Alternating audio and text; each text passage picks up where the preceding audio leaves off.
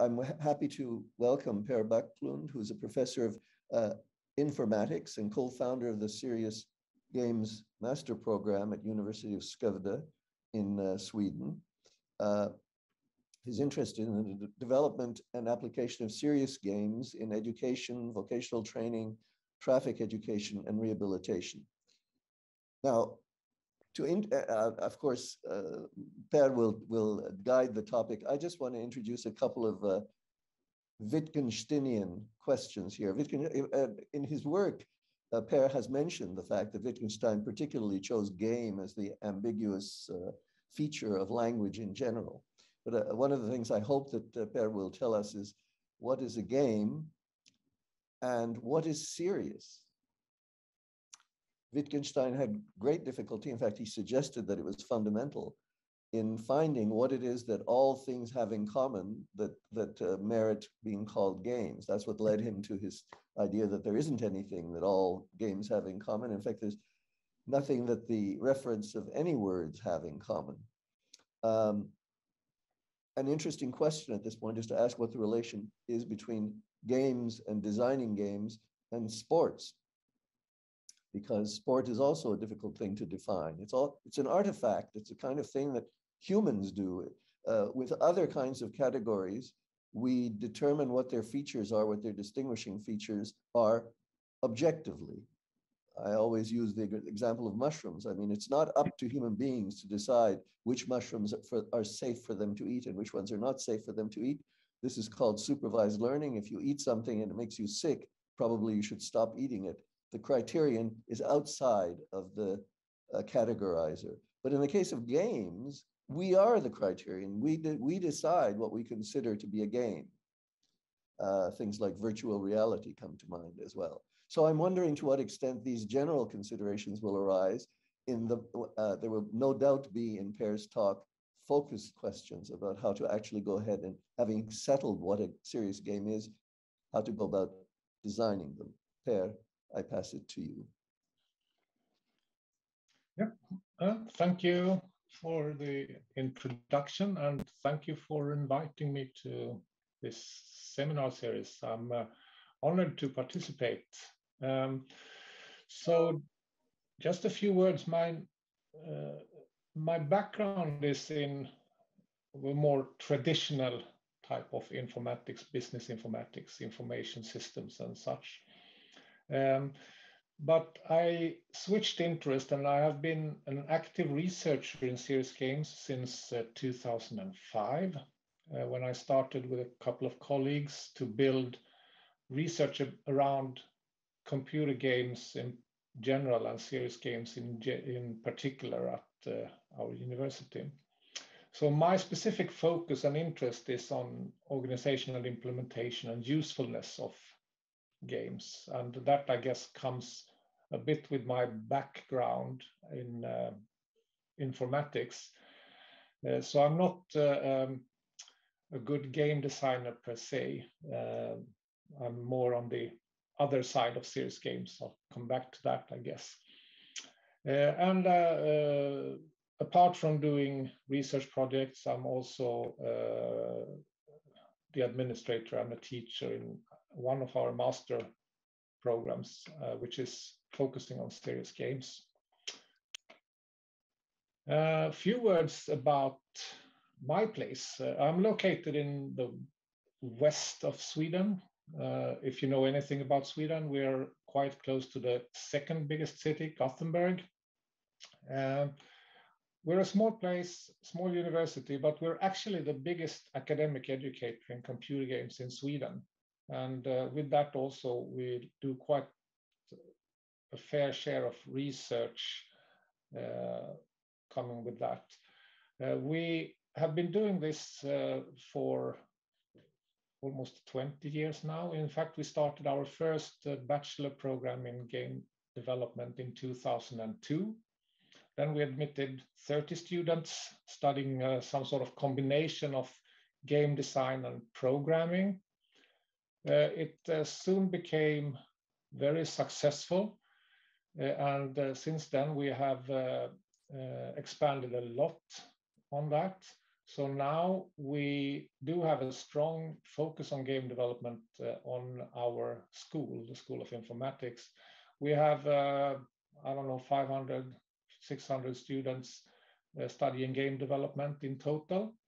And that includes actually a variety of competencies, everything from programming, game design, to the more artistic side, such as 2D graphics, 3D graphics, game writing, sound and music. And we also run 4 study programs on advanced level with different specializations. And if you're enrolled in our PhD school, you can also focus on games for that topic.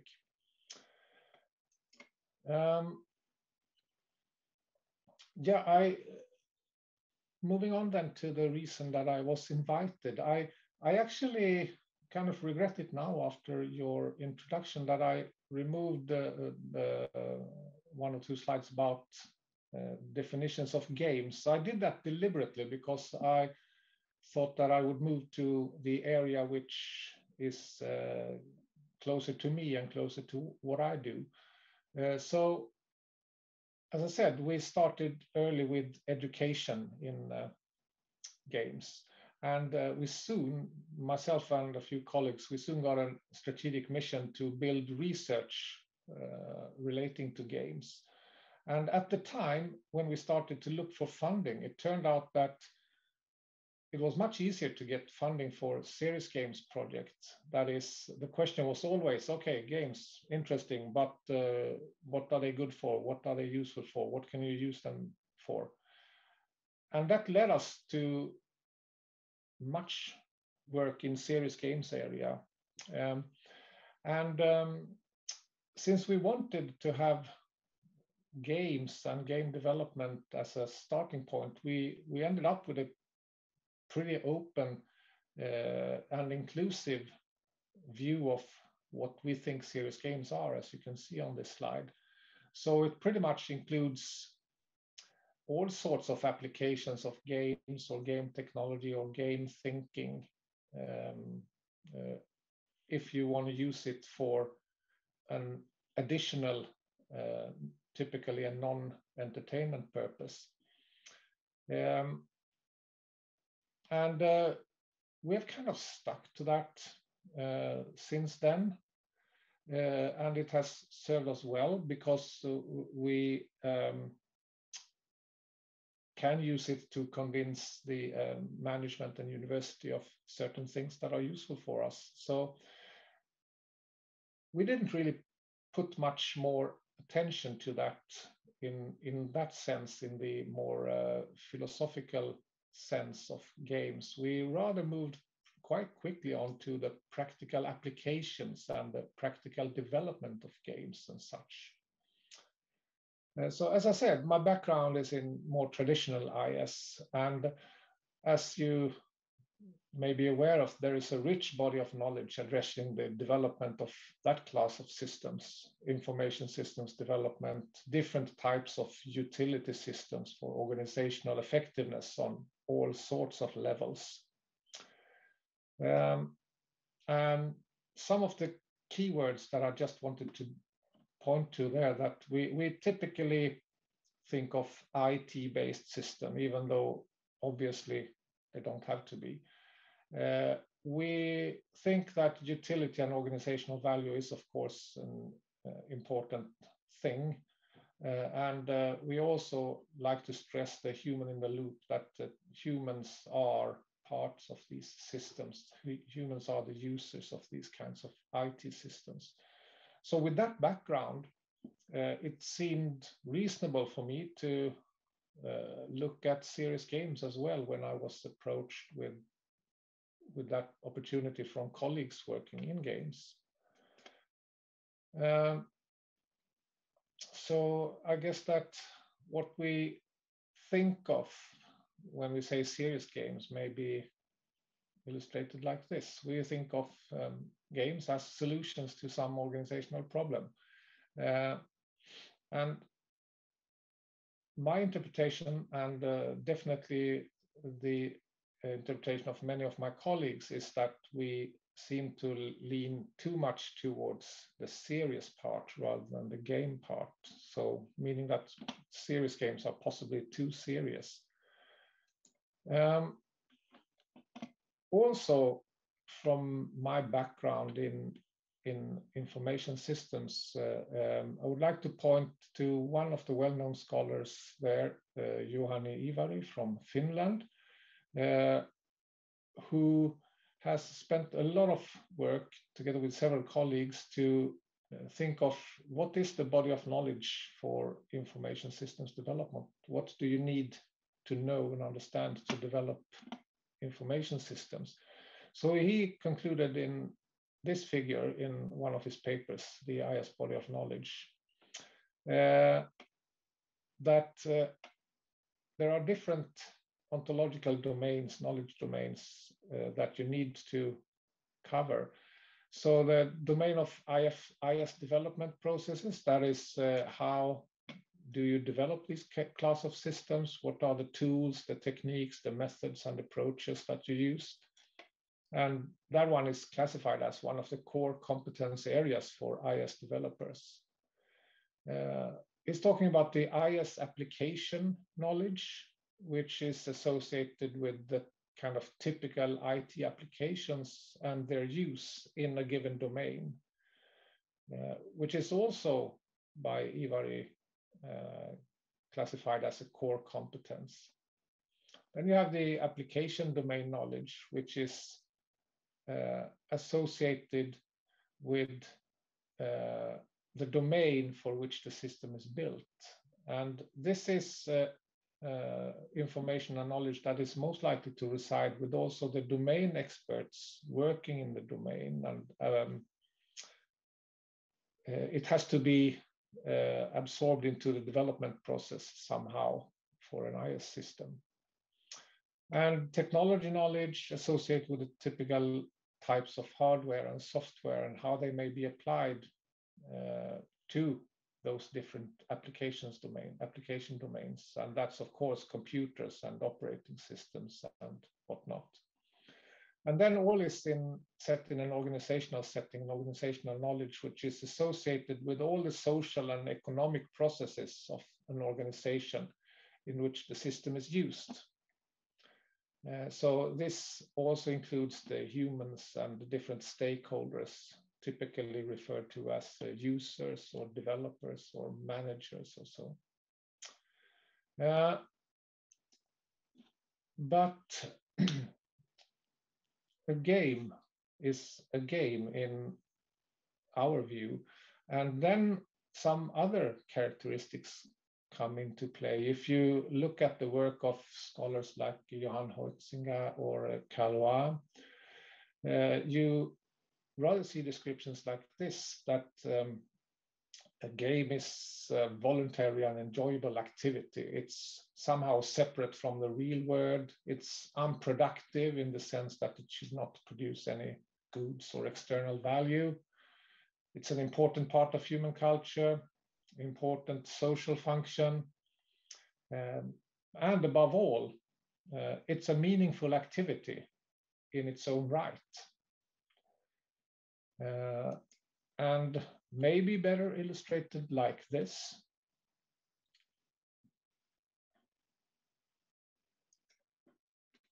But then what is a serious game? When we try to combine these two spheres, and that is what I am particularly interested in, and what we have been particularly interested in our work in the area of serious games. What happens when you introduce and combine these two spheres, the utility, productivity sphere and games? Is there a conflict between the unproductiveness and enjoyability and voluntariness as opposed to serious games, which are more about effectiveness and usefulness and in some cases to improve productivity? And yeah, of course, productivity and, well, the utility aspect is important because that would be the whole point of having a serious game. But it also is implied that if you introduce the notion of games into the productivity sphere, something else happens. So this is the things that we want to explore, and we have done that with a quite strong focus on design science research. So we've tried to find problems that are relevant to businesses or organizations, and we have been very interested in building artifacts, serious games, and in testing them in real context. So we paid much effort into moving into the places where the games are actually used with the real users. So along with that, we have also strived to take game development as a starting point when doing that. And much like IS development, game development is multidisciplinary in itself. And you can see that from the games research landscape, which clearly reflects this multidisciplinarity. And in fact, several scholars in the area point to the necessity of interdisciplinarity or multidisciplinarity to have any deeper understanding of games, of digital games. So in that sense, some people say, yes, digital games are software products. And sure, aspects of game development and game development processes have been somewhat addressed in the IS community, for example, when viewed as a software product. But we also feel very strongly that a digital game is not only a software product, it's so much more, and it seems hard to capture all these aspects within a single topic, and especially within a single topic oriented only towards technology. So this means that there are several creative aspects of game development that somehow complicate the development process, and maybe illustrated like this.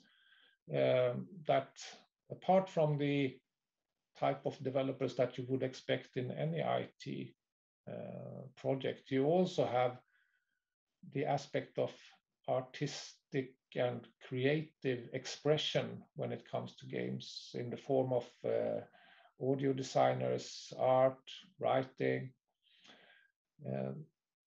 This is all about creating the experience, the play experience, the game play experience of games, rather than gearing towards productivity. And that role is quite often in game development projects held by a producer.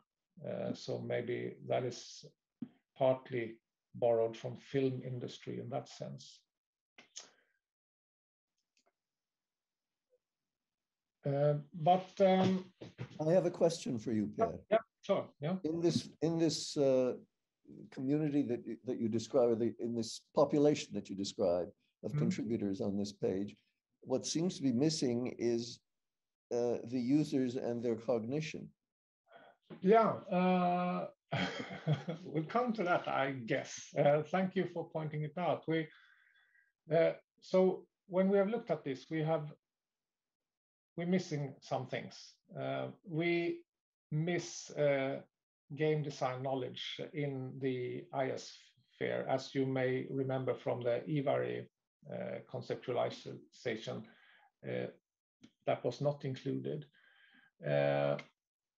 And we also have another view of the users. We typically refer to them as players with different expectations. And in serious games, of course, the users are potentially players and users in that sense, that if they use the serious game for a purpose, that should be another perception of the users.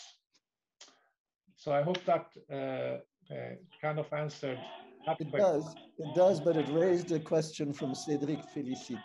Yeah, John. Yeah, hi, I'm Cédric Félicité from Solutions Brainiac. Sorry for the sound dying. I would like to know, in serious game, I think the experience from the producer, it means the experience in educational and training. He needs to have some experience in teaching, in educational learning. Yeah, I think I heard you. I had some problems hearing you. There was some noise in the background, but I think the question was the role of the producer and the role of the producer in a serious games project. So we haven't really seen the role of the producer in serious games project so far. We think that that is something that we are exploring, and maybe one of the potential roles of people who graduate from our serious games study program, because they get that kind of knowledge from the courses they take. What are the additional requirements on someone who wants to develop serious games? What does this combination of game design knowledge and other types of competences needed for the serious applications? So I hope that answered the question. So I think that the producer would be a key role and the new kind of producer for serious games, I think. Okay, because I was thinking to make some producer but from learning field. And mix them with video games developer. Yeah, and I think that I mean, educational games, that is a huge part of the serious games area. I think that educational games, game-based learning and such is probably the biggest application area of serious games, maybe along with games for health also. So for sure, I think there is actually quite much research on educational games and educational game development that you can read up on. So I definitely think that you will need some knowledge also in pedagogy, and above all also, I think that has been our experience in the projects where we have been working with schools and school children, that you need an understanding for the learning context of the players, whether it's played in school or at home, has some meaning. And of course, the pedagogical presentation of the content. So there is a rich body of knowledge. I think that Kathleen Becker wrote a very good book on that, about how to develop and use educational games. So, And we have another comment from Jonas Collin. Okay, so my question would be, in recent organizations, we're seeing a pretty important, significant place given to internal players, or i.e. testers. How do you see internal testers in your game developer organization, specifically based on recent organization orientation, where testers, players are becoming more and more important, just actually to determine the experience, as you said it, which is kind of the role of the producer here. Yeah, it's as you point out, that's challenging, and generally in all our teaching and game development, we encourage iterative development and continuous testing even of early, very crude prototypes, even paper prototypes, to try and capture those aspects. In serious games, and I'll come back to that particular thing in one of the examples that I will share later on, but in serious games, we have also approached that by including, of course, the tester on, or the testing on the target audience with respect to the effect and usefulness, for example, of the game as well. So not only then the gameplay experience, but also the utility. So that is how we try to address it. But iterative development and continuous testing, that is what we strongly advocate in all our study programs. Okay, thank you. Yeah, so then moving back to the eVary picture, then with this as a backdrop, we feel, of course, strongly that there is something missing. I mean, we believe that the marriage that has been proposed by game and utility is not at all that straightforward as sometimes described. That we often feel that the game design knowledge has not been enough appreciated and acknowledged in the IS community part of serious games, that serious games have been much more viewed as an IS product. So something missing. And we introduced them to this picture, the game development domain, as that part being missing. Including then, of course, the view of the users. So users become users, players, IS developers. Well, we introduce several new competences into those teams. So this becomes a new mix. And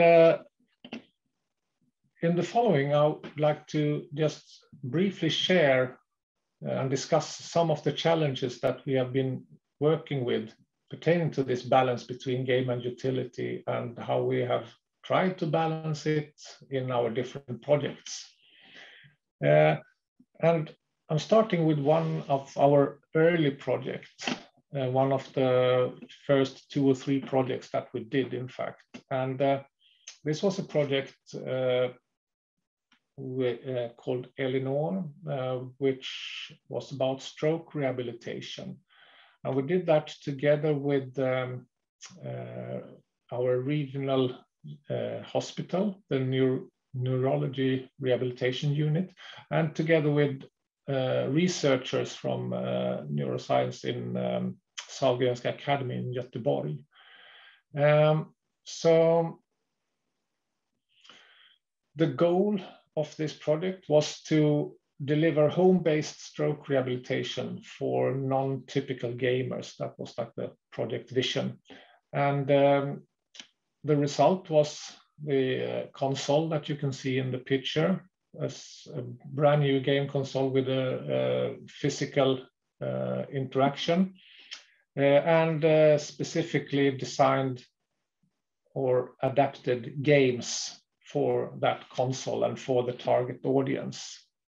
So all packed and shipped in a separate console like this. In fact, that idea was based on game cabinets in the 70s, which there's one button, you do one thing, and that's it.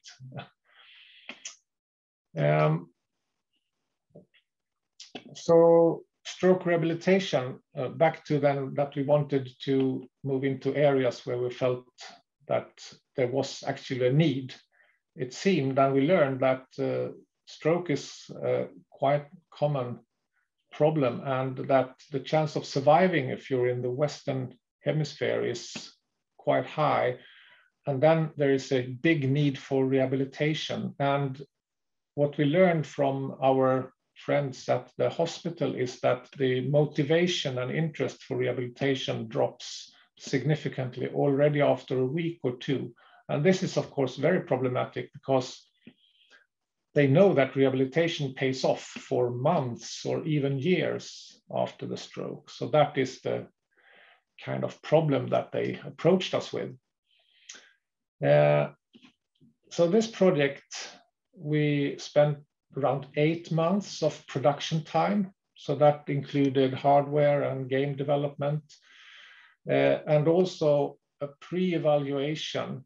And that pre-evaluation was done with nursing students. And that is a little bit of your question, Jonas, that we did not have access to patients to test during development to the extent needed. So we thought that, well, nursing students could be one target group to capture some aspects. And of course, we tested with professionals in the development team. The actual development process utilized a rapid prototyping approach, where we did several versions of both hardware and software, which were continually tested with both professionals and some selected patients who were involved in the development process, and those were relatively healthy patients.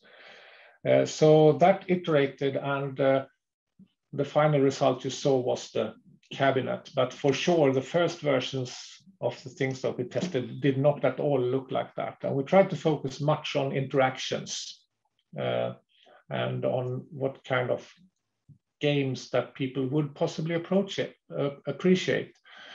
And during this work, we came to realize that it's actually quite hard to talk about games, game design, and what are games with non-designers or people who are really not that interested or have some background in it. There is a lack of a common language for that. So we came across Staffan Björk. He's a game scholar who formed a game design pattern language for game design, which we were quite inspired by. And that helped us to think in new ways on how to talk about game design with non-experts. So we had some inspiration from that, but it was for sure much about showing, testing, and redoing.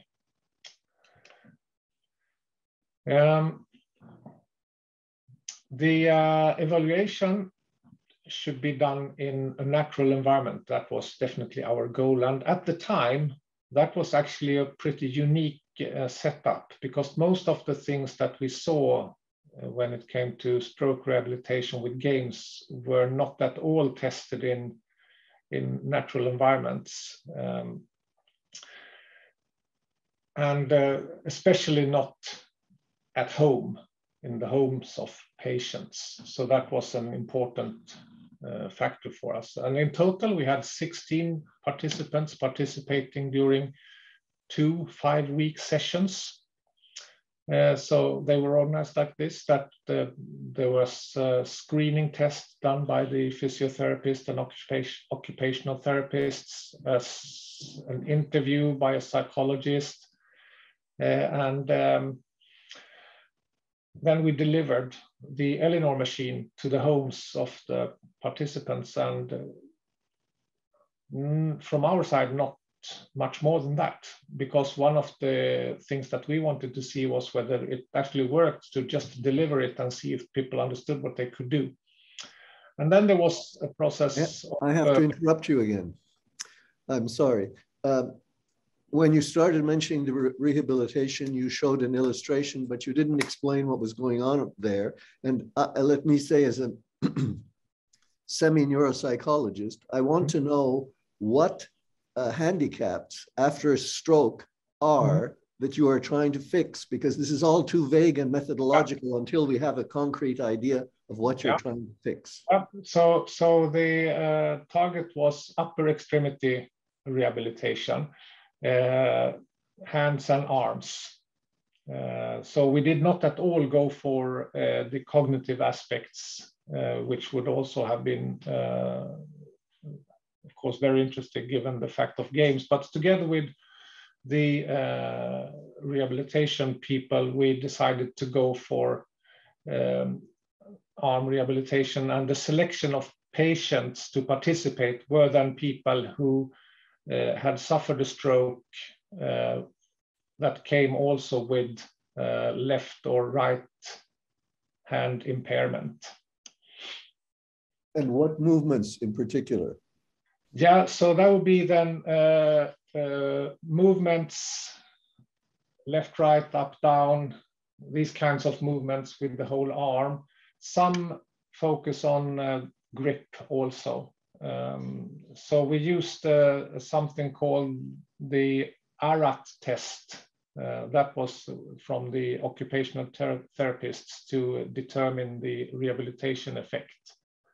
So that is things like movement and grip.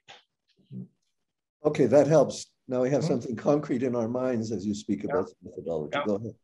Yeah, it's good that you pointed out. I forget I should have included some more detail on that in one of the previous slides. Yeah.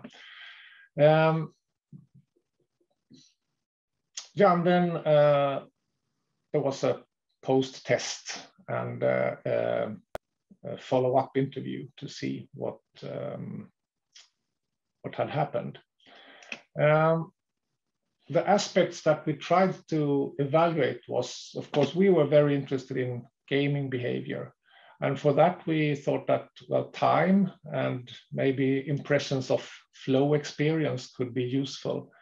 So we used playtime as one way of trying to measure the interest. We delivered the machines without any particular instructions on how much to play or what to do with them. Our hope was that if people play for 10, 15 minutes per day, maybe 5 days a week or something, so roughly an hour a week, that would be a good result. But when we looked at the game logs, that was actually exceeded by far. So I think the playtime was 5 to 6 times higher than we expected. And in fact, the most common complaint was lack of content. And we also found when we talked to patients that they talked about their play experience and they had statements indicating flow experiences and things like that, that was actually shared with the way that gamers talk about their play experience. So we could definitely see that we got to the that part of the game where I felt that, yes, we enjoy this. We play it not because we are doing rehabilitation, but because we want to play, because it's fun. Of course, we wanted to look at rehabilitation effect as already indicated. And for that, we used the action research arm test. That's an ARAT test, which is like a standardized test for assessing upper extremity disability, which comes from the area of occupational therapy and physiotherapy. So that is the kind of measures we looked at. And the results were positive, that they showed a significant improvement in the function between the baseline test, the first test, and the post-test. And even in the follow-up test, which was made 4 months after the baseline test. So that was very positive. And in terms of user acceptance, of course, a system like this has to be acceptable for patients as well as professionals. And it landed well. The healthcare professionals felt that this could probably be a useful tool. They particularly liked the idea of designing a rehabilitation process around it and the possibility to do follow-ups by means of inspection of logs and things like that. And patients, there was also a quite high user acceptance among them. And we used an adapted version of the technology acceptance model to determine that. So to sum up, I think there was at the time many claims concerning game-based rehabilitation in the home, but surprisingly very little empirical evaluation, and we contributed to do that. I think we identify sort of a mid-range segment here. Not high-end systems, which were quite popular. We were with other colleagues that we were working with, which were typically installed at rehabilitation units, but far too expensive and far too complex to use in the home. Then there was a stream towards using commercial games, because this was also at the time when physical interfaces started to appear with games like the Wii, for example. But what we found that those games, they were far too hard in several aspects, not only the games themselves, but also the general setup of the console. We had a vision which we called instant fun, meaning that you should only push a button and then 30 seconds later you should be in the gaming. But that was not at all the case with the Wii console at the time. So the second project I would like to share has a very different character, even though still in the healthcare sector. This was about medical simulation and training, and we were working together with the regional ambulance unit and pre-hospital researchers. And the vision and the goal here in this project was to develop simulated training environment to improve the role play training that was typically used in the ambulance unit. So traditional medical simulation focus on the medical scenario, which makes sense, of course, and they use these kinds of advanced mannequins to train that. But the training facility that they wanted should cater for also the fact that pre-hospital medicine or pre-hospital care takes place in very many different places and contexts. So pre-hospital medical care is something different. And we did that together with them, and we installed the whole solution at the ambulance unit. So that includes the plug and play driving simulator to capture the transportation aspect. It included an adaptable scene room, which was a rebuilt conference room to cater for different scenarios. For example, in workplaces or a workshop or in the home of a patient, you could do different setups quickly with the help of projectors and sound and some simple props. And then, of course, the patient at the center of the scenario, because the patient is what is important, of course, in the caretaking process. But for that, we used the same mannequins that they normally use for training. So the pre-hospital process actually starts, even though we don't really think of it, already when you call for assistance and you end up with the alarm unit. And it ends possibly when the patient is handed off at the hospital. So how can you capture this whole process in a training scenario? And that is something that they struggle much with. So we termed our concept contextualization, meaning that we wanted to capture the whole process, but in an easy and flexible manner. So the scenario starts with the turnout, and then you are in the plug and play driving simulator, and you start the communication with the alarm unit, and you get some information so that you can get into the planning process for what happens when you enter the patient's home, which is here. And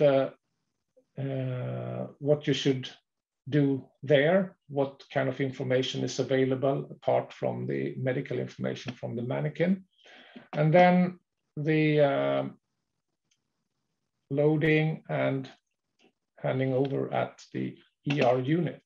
So we wanted to capture the whole process.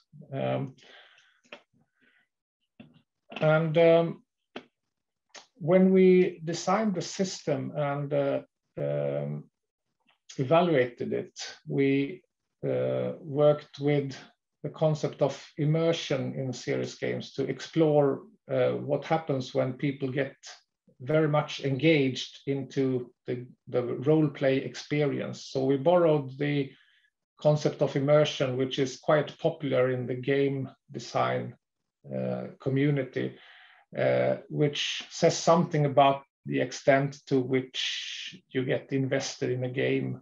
It's sort of similar to flow, but normally people talk about scales from high to low immersion, and it's typically measured through questionnaires. And high immersion is seen as a positive quality of games, since one of the reasons to stay in a game is motivation, immersion. So the likelihood to stay on the task for longer would increase. So when we modeled this, it rather looked like this. The medical treatment scenario includes treatment, caretaking, communication, and transport, and it is done in different places: the scene of the accident, the ambulance, at the hospital. So we tried to go beyond the traditional way of doing this in medical simulation, which is the left picture, and that is that the instructor is in the scenario together with the participants and simply giving instructions. Okay, now you are there, and this has happened, and here is your patient. Please go ahead and inspect the patient. Whereas we felt that adding more of the complexity to the scenario that is relevant to the pre-hospital staff would make sense, and we termed that the contextualized scenario. So we included information that comes from the scenario. For example, there's a lot of information that is represented in the context. When you come to a scene of an accident, for example, sign of drug use can be information that is adding to the interpretation of a symptom. So that is, for example, possible to determine if you are in a certain place. You may find some other things that would shed some additional light to the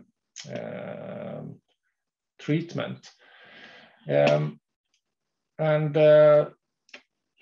We designed 2 medical scenarios, which were then distributed under traditional and contextualized scenario. And then we had 12 professional ambulance teams who tested them to see how they reacted to the 2 versions. Did they become more immersed in the live role-playing activity with our solution than with the traditional one? In fact, we could see that the immersion was higher in the contextualized version of the medical scenario. We moved from only doing questionnaires to designing, together with the pre-hospital care experts, an observational tool to determine the level of immersion, where we looked for certain types of interactions, that is how you interacted with this mannequin, which would be indicators or triggers of higher and lower immersion. We could see that the immersion was actually higher in the contextualized scenario. Then we also did a follow-up study where we looked at performance. And again, we used the standardized performance tool among pre-hospital researchers, where we had independent experts inspecting the videos of these scenarios to see what they thought about, or ask them to judge the performance of the teams. And then it turned out that the teams performed better, especially for the overall clinical performance and situation awareness, which are two important components of this evaluation tool. Within the contextualized scenarios. And the latter, the situation awareness, is one of the things that they pointed out to us is especially important in pre-hospital care. So that's all good. But when we got back to reading about other aspects of game-based training and game-based learning, we saw that immersion is actually sort of a double-edged sword. It can sometimes be detriment to learning because learning requires reflection, and the lack of reflection needed to be solved. And that's a conflict in the sense that reflection is an immersion breaker, which may be problematic from a gameplay perspective. So they don't necessarily go hand in hand. There's a question related to this from Maul, yeah. Which is, would immersion be detached from flow if we factor in growth from the player's perspective? I suppose what she means by growth is what they learn from the exercise. Yeah. My interpretation is that flow is typically perceived as a positive experience, that you're in the flow, you're in the zone, whereas immersion, at least as it's used in much of the game development community, is rather a matter of level of immersion. So you can be little immersed or more. That would be the main difference. But for sure, the immersion concept and the gameplay immersion concept has borrowed a lot from flow theory, for sure. And of course, it's a drawback that we typically measure it by either questionnaires or, in our case, by observation and questionnaires and interviews. But we have done some experiments with trying to capture psychophysiological signals as well, to see if you can know something about the immersiveness of or the immersion of the player. But Maul followed up with the question, you seem to be treating flow as all or none, and you seem to be treating immersion as a matter of degree, but isn't there a matter of degree in flow? Yeah, I would imagine. And we've struggled with this. And as I said, they are probably similar. But my interpretation, again, of flow is that it's definitely a positive experience and of being in the zone. So you're sort of either in the zone or not, whereas immersion is more of a graded thing. Yeah. Okay, thank you. Just a passing remark. I haven't heard anything about psychologists being involved in any of this. Is it all done by technical people and domain experts? One of the colleagues is a cognitive scientist.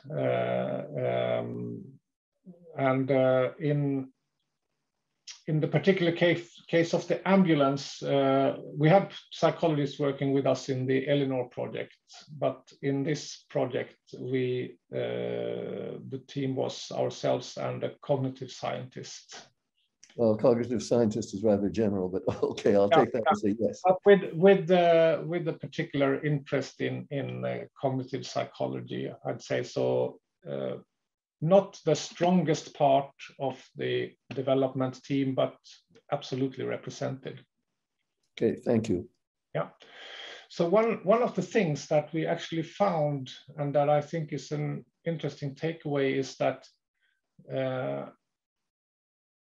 this idea of trying to contextualize the scenarios to cater for the whole process rather than only parts of it, as traditionally, actually turned out to be quite useful, because we had several, and also the part where we developed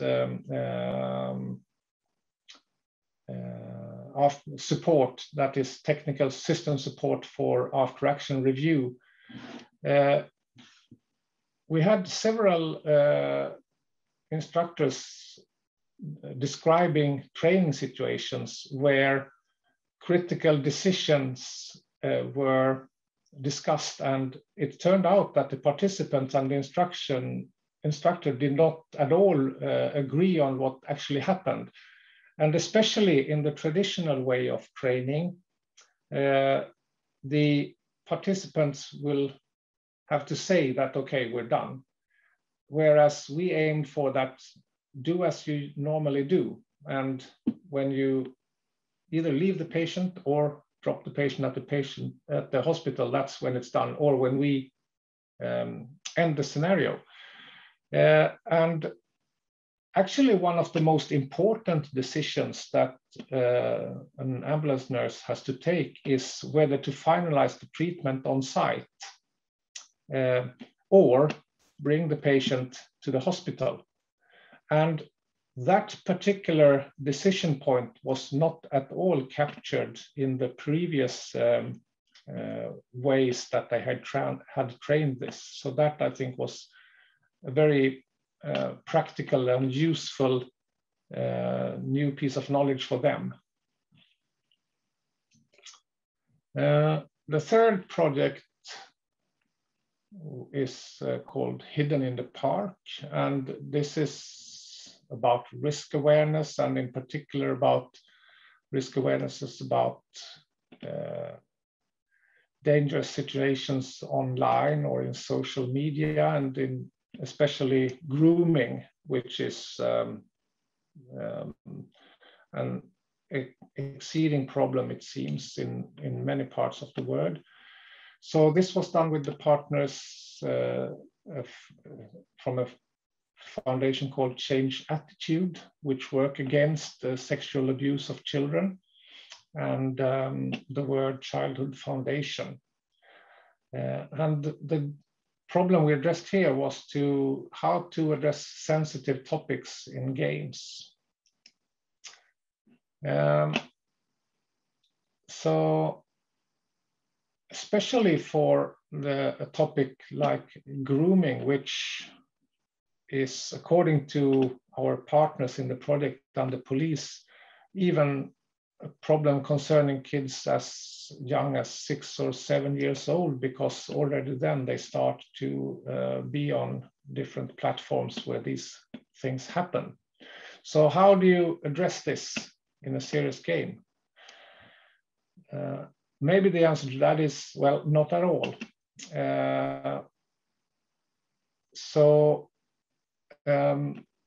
There is actually nothing disturbing or frightening in the game, not in the visuals or in the material of the game.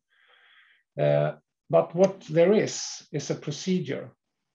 So we borrowed this ideas from game scholar Ian Bogost and his ideas of procedural rhetoric, that the message can be in the procedure rather than in the theme of the game. So the game itself is for 4-player. It's a board game combined with the AR. And the game is about hiding a treasure. So each player hides his or her own treasure. And then the game is about finding each other's treasures with the help of different clues that you can earn in different ways. So every player hides his treasure, and it can be found by 4 clues, or the combination of 4 clues will reveal the treasure. So it's a bit like Cluedo. You use the tablet for a variety of things. Of course, it tells you what to do. You use the tablet to hide your treasure. You use the tablet and the AR function to guess where someone has hidden their treasure. And the winner is the one who first finds someone else's treasure. And also with the tablet, you get to play several mini games of different sorts. So suddenly something happens. Through the tablet, you get messages from an unknown participant who starts to ask you for clues and tries to get you to reveal your clues with the help of different strategies. So that can be promises. If you give me a clue, I will do this and that for you. Or bribes. If you give me a clue, I will give you one extra play session at the mini game you like the most, or sometimes even threats that if you don't do this, I will reveal one of the clues to your treasure to the other players. So the unique thing about those procedures, that the things that this hidden player enacts, is that they are all developed based on patterns of how these perpetrators act when they are online. So it's exactly those patterns that were identified from several thousand pages of transcripts of grooming processes from court cases in Sweden. And then the thing is that these patterns, these things, are then the foundation for the teaching manual. So the game comes with a manual that tells you how you as a teacher can work with and discuss those situations. How can you recognize them? How can you see when these patterns occur? So the learning is in that the procedures are in the game, but the transfer to other situations and the discussion of the sensitive parts of the topic is all with the teacher. So apart from inspiration from procedural rhetoric, we also looked at the work of a game designer called Brenda Romero. She has a vision where she says that the mechanic is the message. That is, what you do in the game has some meaning. And she has a very famous example in her train game, which is a roll and dice games, and you select actions to pack and transport the pawns of the game as effectively and efficient as possible.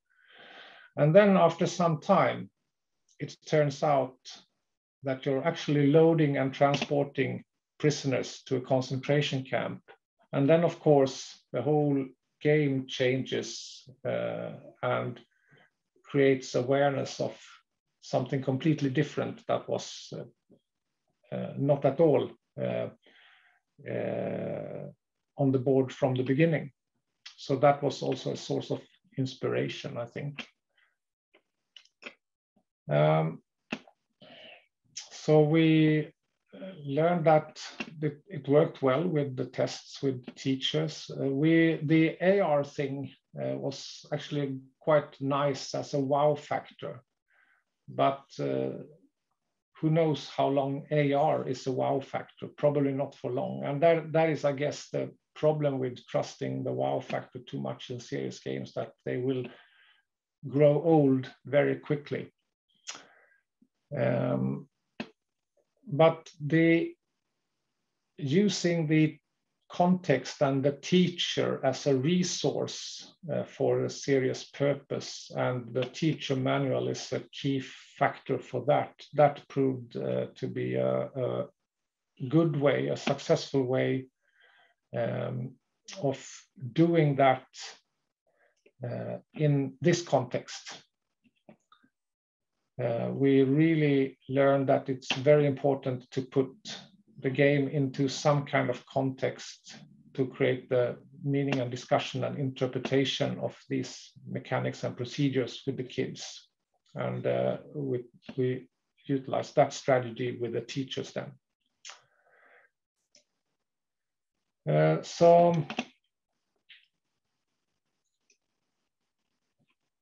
I think that the three cases can be summarized like this, that you have utility axis and you have a gameplay axis. And that somehow it should be a sort of balance between gameplay and utility.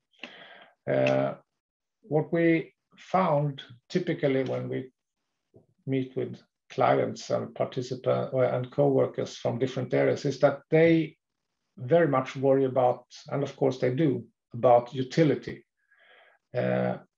which can be interpreted as in this well, not a game. They're not really into that part of it.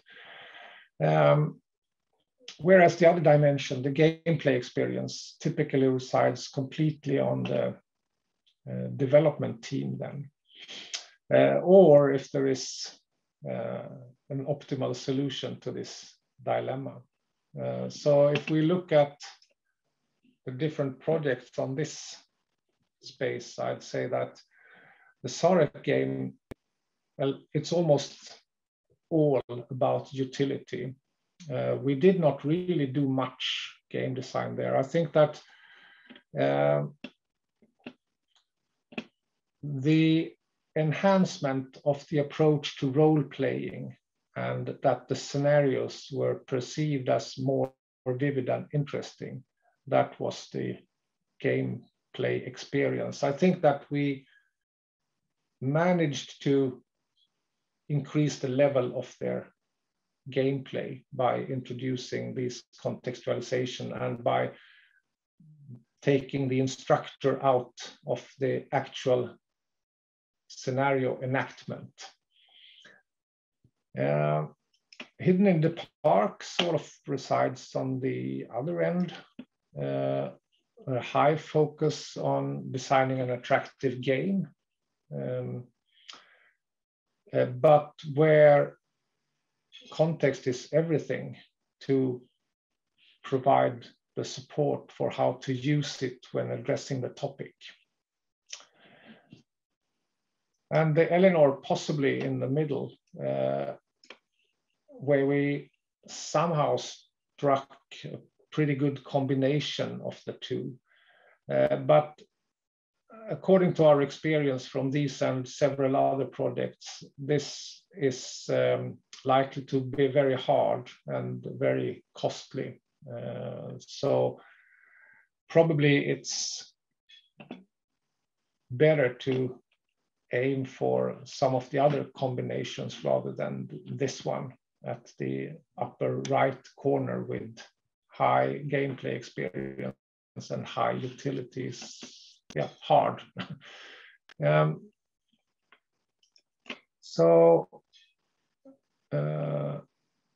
I think that I will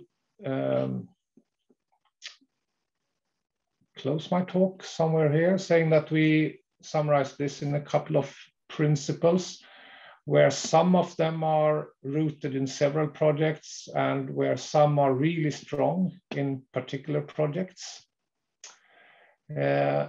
And these are the materials that I have used. And if you want to read particularly about the, particularly about the design principles, they are summarized in this paper, the fourth reference by Henrik Engström and myself. And then some other pointers to materials and inspirations as well as our own papers and reports where you can get more of the details if you're interested in those details. So with that, I think, thank you for your attention. So with that, I want to thank Professor Backlund very much for an interesting and stimulating talk, and come back next week for the next talk. Thank you, Per. Thank you. Thank you for listening. Bye-bye.